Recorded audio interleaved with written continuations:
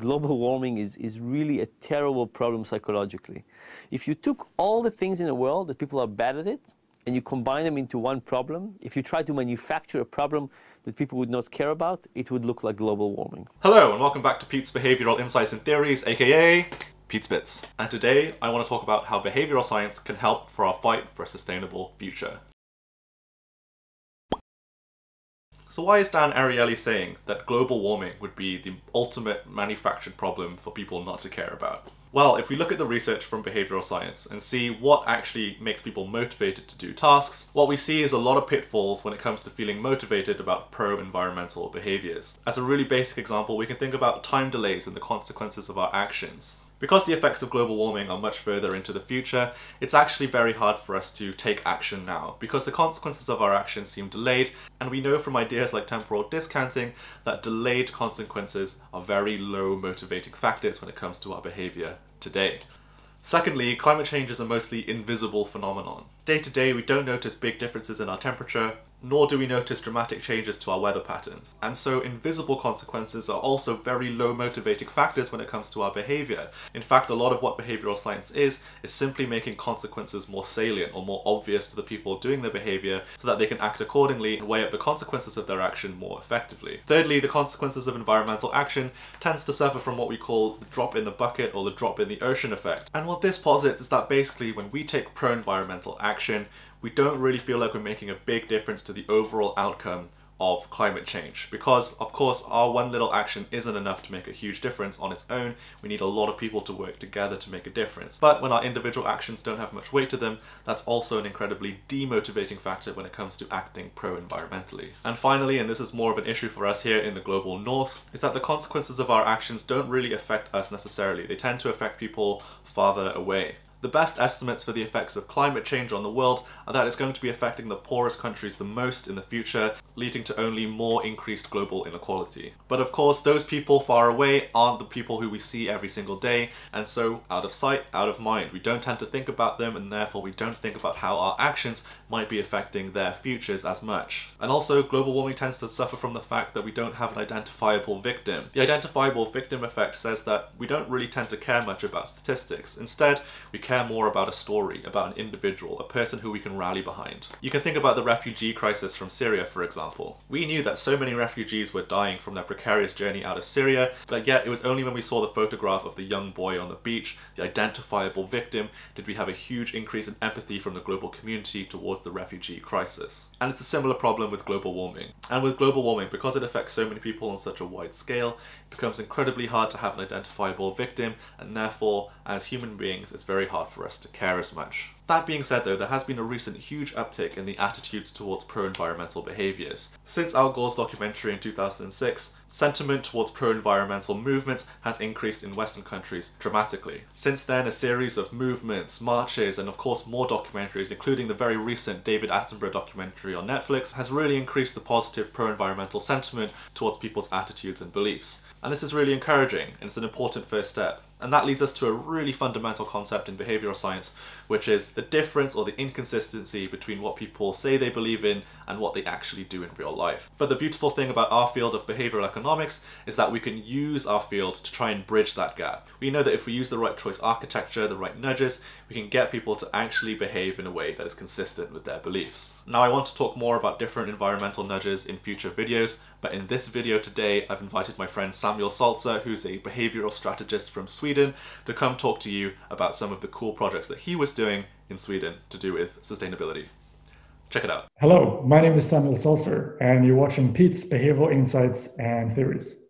Perfect. Can you tell me about your interventions that you did in Sweden and how that helped for sustainability? I worked mostly with Behavioral Lab while doing most of my work in Sweden. And Behavioral Lab is the first Swedish behavioral consultancy, and so they're doing great work. And while I was working with them, one of the main projects that I was lead on was what we call Deedster. So Deedster is this really great app for really trying to make climate action both easy and fun. So it's making good deeds. So Deedster is kind of the idea. And they now have, I think, around 300 or 400,000 sustainable actions taken by their users. Nice. And so it's kind of using this gamified approach to both understanding, okay, what is my personal footprint, and then how can I take kind of these small gamified actions to make a difference to that. I think their biggest challenge at the time when I came in to help them was that they had this kind of fun gamified app, but they struggle with getting these kind of one-time behaviors translating into habits and long-term behavior changes. And so that's my expertise in thinking a lot about that stuff. And so it was the work we did together was a lot of thinking regarding, okay, how can we make sure that when people make an action today, a good deed today, that deed doesn't go to waste in the sense of just being this one alone deed, but it's the start of maybe building momentum for some identity shifts or some serious shifts around habit formation and so on. Another project that we're interested to talk about, used as a kind of a very different project, but also relevant here, was one that I was part of where instead of working with kind of this user app, it was more towards how to make construction sites more sustainable. Okay. And so one of the things that I try to talk a lot about is just this idea that we're facing a lot about this discussion on consumers, that we should be better environmental consumers and we should act better as citizens and individuals. But when we look at the kind of the scheme of things, like a lot of these problems are either coming from bad policies or bad system stuff, yep, or coming from practices in the private sector that's not optimal. And so instead of guilting people for taking too long shower, it's better often to think about how can we make an impact, for example, in the private sector. And so we were part of a big project where they were building this massive new mall and huge construction sites. And, the amount of material they go through on a daily basis is like insane. And then they noticed this company that the builders had a really hard time actually sorting the stuff and putting in the right bins. And so anytime that happens, that bin becomes labeled like a mixed bin, and that's more expensive for them. And it's also not good for the environment as well. And so this part was just about, okay, how can we support, these construction workers to recycle better in some ways, but it would be very big material, like not recycle small plastic stuff, but really like some, big stuff sometimes. Yeah. With that, we couldn't really rely too much on like these immediate positive things, because it's really hard to make it fun for a construction worker to, put this iron bar in the iron whatever box, and then making that feel fun and rewarding. Right. Like it's going to mostly likely be something, the meaning of the person, if you're like playing a sound or you're like, you're so amazing, whatever, like a form of way of doing that. And so we couldn't really rely too much on that kind of the immediate positive reinforcement. And so what that project was much more became about is just thinking about how to make it as easy as possible, like just focusing much on the ease and also the kind of the cue or like the trigger. It's like making sure that people are always activated to think a little more deliberately when they sort. So instead of just automatically throw things in whatever bin that is closest, somehow try to activate them to think more deliberately. And then also making sure that it's the easiest thing. So like before, when we started, there was like these small bins that they dragged out across the building site. And what happened was that they had these huge bins at the kind of the edges of the site where a lot of the sorting was really being placed. But then obviously what happened was that a lot of people threw whatever they had in the smaller bins. And when the smaller bins were dragged to the bigger bins, they just got kind of like thrown into one of them. So there was limited kind of availability of these smaller bins. It's like one of the big things we did was just like increasing the availability of the smaller bins so that people could have and make it so that they were brought out to the place they needed to be in a quicker way.